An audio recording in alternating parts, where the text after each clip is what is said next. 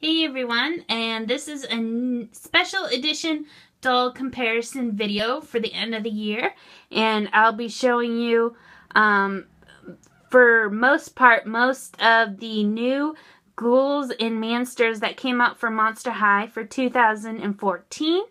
Like I've said before, I really enjoy collecting the new characters that come out.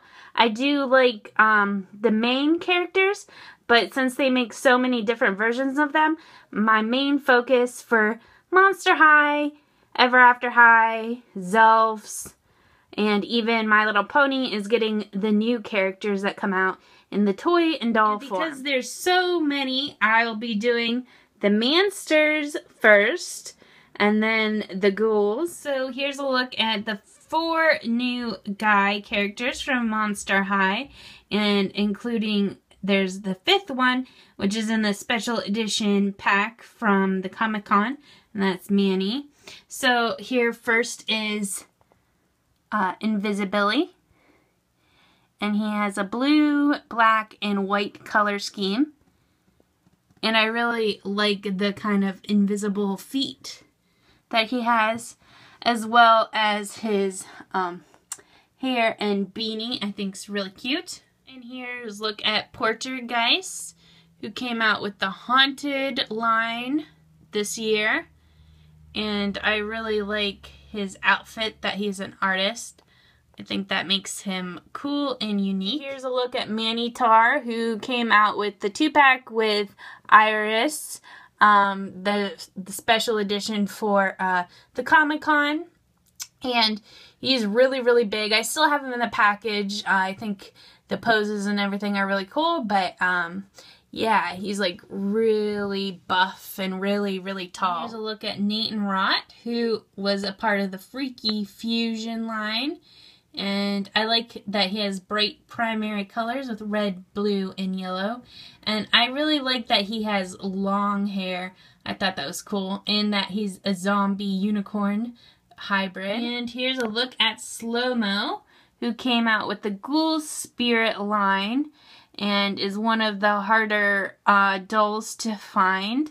There's a lot of people hunting for him, but I really enjoy his outfit and his little flag that he comes with. So overall, out of all the guys that I have for 2014, I think my favorite goes to Nathan Rott, because I really like unicorns and I think he's a really cool character. Okay, so now time for the girl dolls, and once again, this is most of the new characters for Monster High that came out this year. I know I'm missing a couple from Fright's Camera Action line and maybe some other lines, but I think this is the majority of the new girls. And then you have Lorna McNessie right here. And I really love her Scottish influence in the plaid on her skirt. And then we have the Freaky Fusion Avia Trotter, who is really cool because she's a centaur harpy mix. And the Serena Von Boo, the Ghost Mermaid, and Bonita Femur, who's the Moth Skeleton hybrid. I really love her hair, which is blonde with the pink and the black streaks in it. I think that's cool. And then the special edition Iris, who is still in package, but she looks really short compared to Manny. I'm not sure how tall she is compared to the rest of the dolls, but she seems pretty short, which I think is cute. And then up on top of the box is Gilda Goldstag, looking awesome.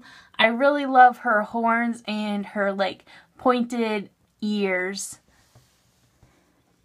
And then next up we have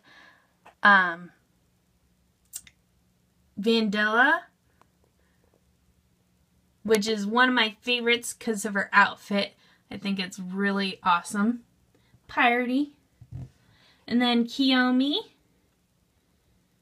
who is the faceless ghost. So she's pretty special because she doesn't have colored in eyes. And then we have River Styx, who's from the Haunted line as well. Which, one thing I really liked about the Haunted line was their special designed doll stands.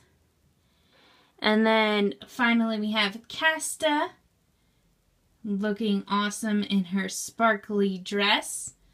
And then there's Marisol, which also belongs to the Monster Exchange line.